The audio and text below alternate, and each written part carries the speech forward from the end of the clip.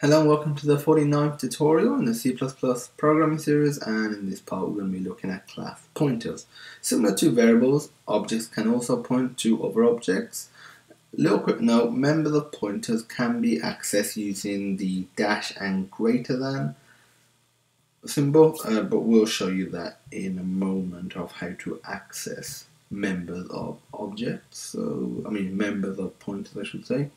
So this is, don't want to open up the CPP, I want to open up the project itself, and we can leave that behind, it doesn't matter. Okay, so what we want to do is just quickly create a class vehicle, and in here we're going to create some public stuff and do vehicle. So we're going to create a constructor speed variable, float age. And what we're going to do is have an overloaded constructor as well, which will simply just take speed temp, float age temp, and then let's just implement these constructors. So vehicle colon vehicle. And in here we will just set the speed to 60 by default and the age to 1. Let's put 1.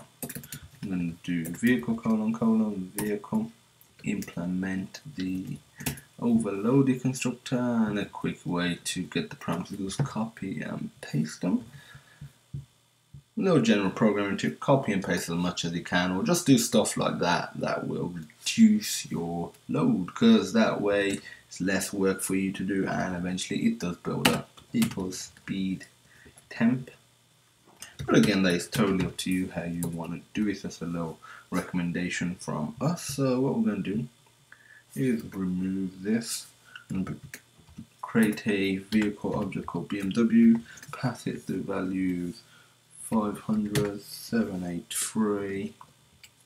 We're going to do vehicle, and now we're going to create a pointer object of vehicle. So we're going to do asterisk, let's call it BMW2 equals to memory address of BMW semicolon. Now if we do BMW2, so to access the members of BMW2, it should be called BMW2. To access the members of BMW2, you do dash greater than. That's how you access the members of a pointer, so the functions and the variables. Now it's going to do speed equals 467. And now if we were to do std cout bmw.speed std and line, actually what we're going to do is also copy and paste this before. Now if we run this, we'll get a value of 500 and 467. We got a value of 500 because it was initialized with the value of 500, and because BMW2 just points to BMW, so anything that we do to BMW2 will affect BMW. The speed of BMW is now 467, but if we were to just put BMW2 here, dash greater than, and run this, we get a value of 467 as well, because it just points to it. So that's it for this tutorial. If you have any questions, feel free to message us at support@sonarsystems.co.uk. The email will be in the description. You can comment on this video or just directly message us via YouTube as well. All the required links for source code will also be in the description. The next part of the series will be looking at overloading operators. And as usual, thanks for watching, and I hope you have a nice day.